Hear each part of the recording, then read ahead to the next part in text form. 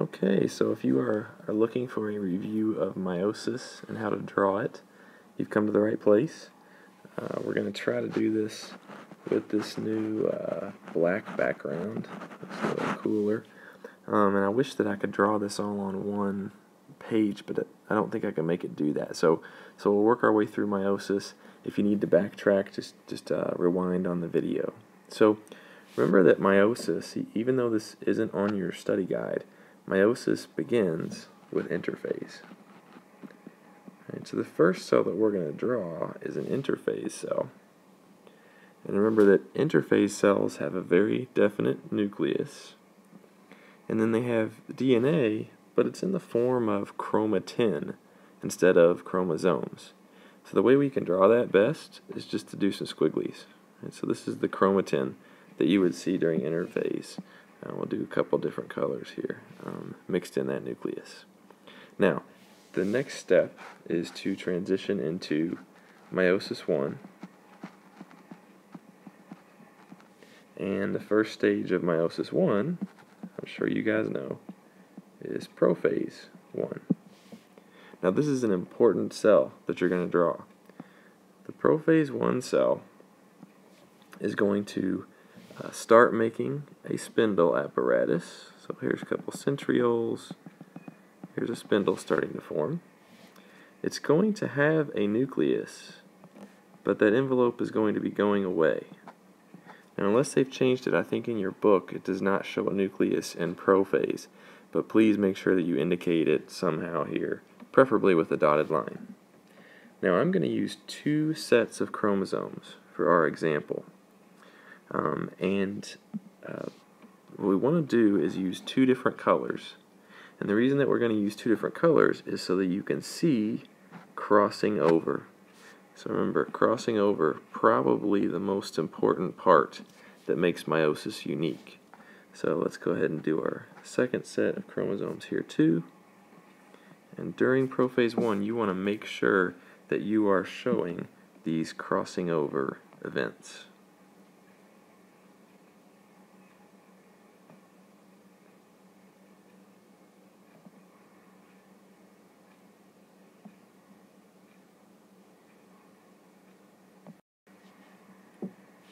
Alright, after prophase I, the cell is going to move into metaphase I. And remember, metaphase, we're looking midline.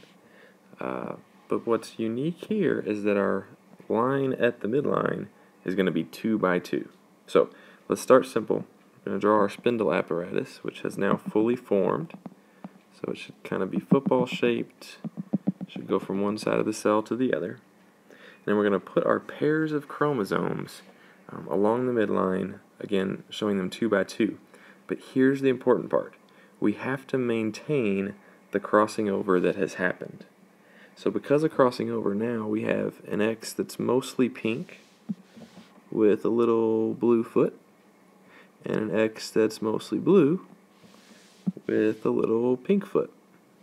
And that's going to be true for both of those sets that we saw in the first stage there at prophase I.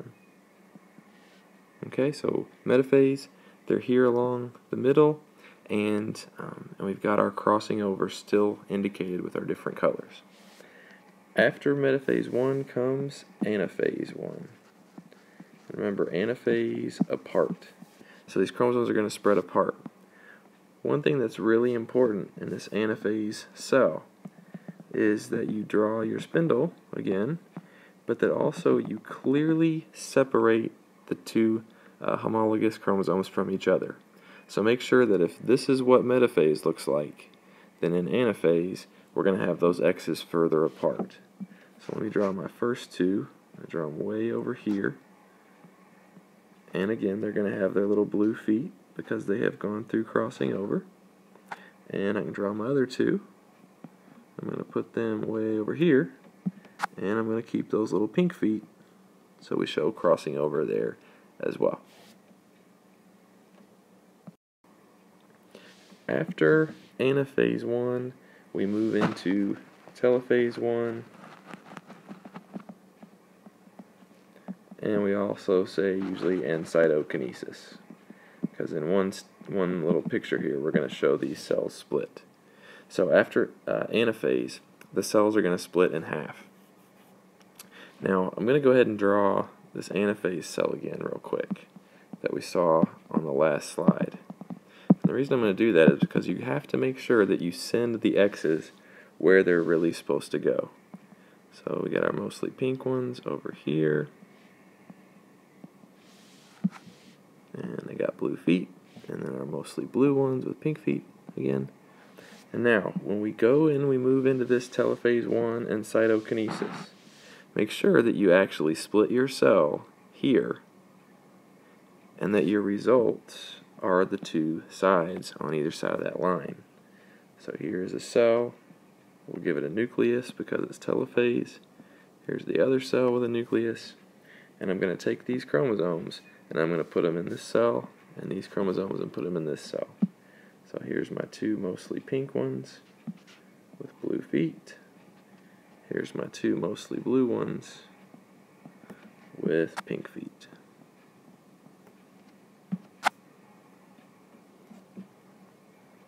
Now we're ready to move on into Meiosis II.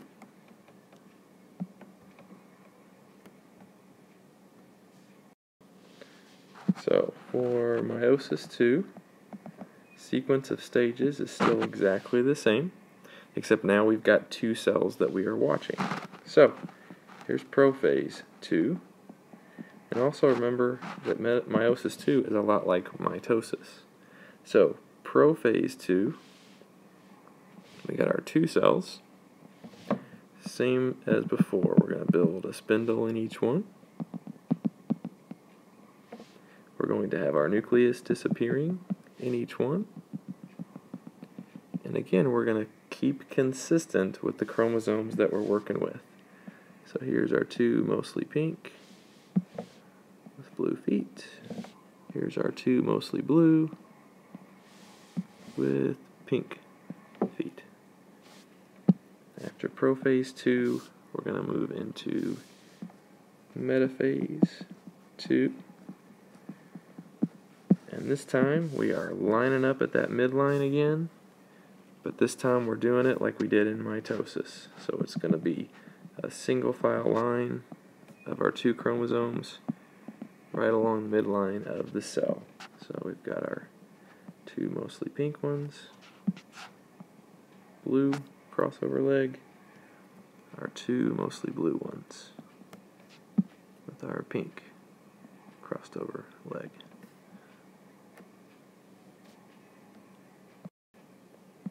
After metaphase 2 comes anaphase 2. Hopefully you're following along on your paper. Anaphase 2, I'm going to draw these cells a little more oblong because again it's really important that we show those chromosomes separating apart from one another. So we got our spindle in each cell.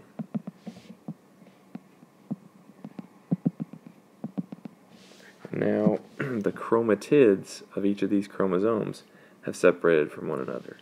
So we've got the left-hand side of a pink X, the left-hand side of a pink X, and then real close, watch, we've got the right-hand side of a pink X, right-hand side of a pink X, but don't forget, we still had that crossing over.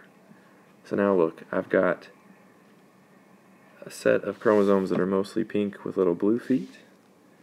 I've got a set of chromosomes that are actually still all pink in this cell. Now, on the other side, we had those chromosomes that were mostly blue with pink feet. So here's my mostly blue half X's with their little pink feet. Here's my all blue half X's. So I got all blue, I got blue with pink feet. So notice, all I did is I took those X's and I split them right down the middle and sent half one way and half the other, and I still maintained the crossing over, or the genetic recombination. Now, after this, we're going to get telophase 2 and cytokinesis again. I'm going to try to draw this all in one. So we're going to split, do our second division of meiosis, which is going to give us 4 daughter cells in the end. Now that we've done telophase, these are 4 cells that all have a nucleus. And the most important thing is that you make sure that you put the right chromosomes in the right cells, and you keep those together. So to finish up here, we've got our mostly pink ones with blue feet. We've got our all pink ones. We've got our mostly blue ones with pink feet. And we've got our all blue ones. So check out what we've done. We've finished up with 4 new cells. They all have half the DNA we started with. And if you look across here, they are all genetically unique. They all have something different in their nucleus now.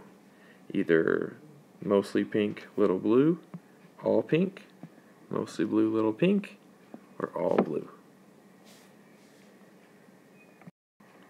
Now the last thing that you need to be able to do is tell a difference between what would happen if this was a male or if this was a female. So if this was male meiosis, we would call that spermatogenesis, because we're making a new sperm. And remember, this is going to make 4 sperm.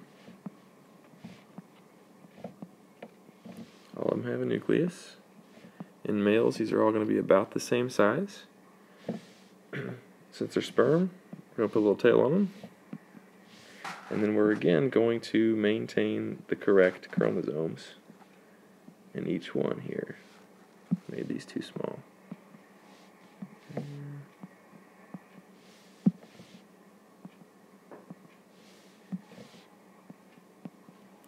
Okay, now the female is different and maybe a little harder to remember, but easier in the long run, I think.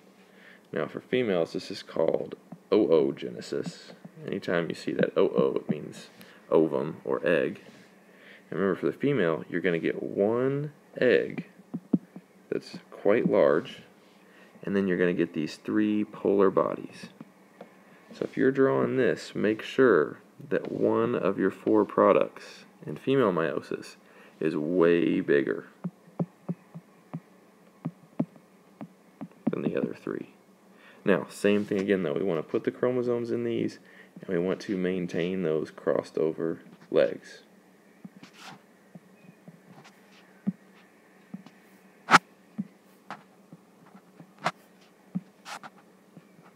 So if I said to draw specifically the results for female, this right here, this lower half of the screen, is what you would draw at the end, rather than the generic Telophase II that we drew on the last slide.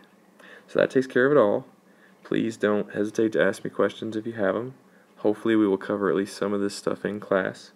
And don't forget, probably the most important thing here is to not only know your steps, but use 2 colors, show crossing over, and maintain crossing over consistently throughout the whole thing. Good luck.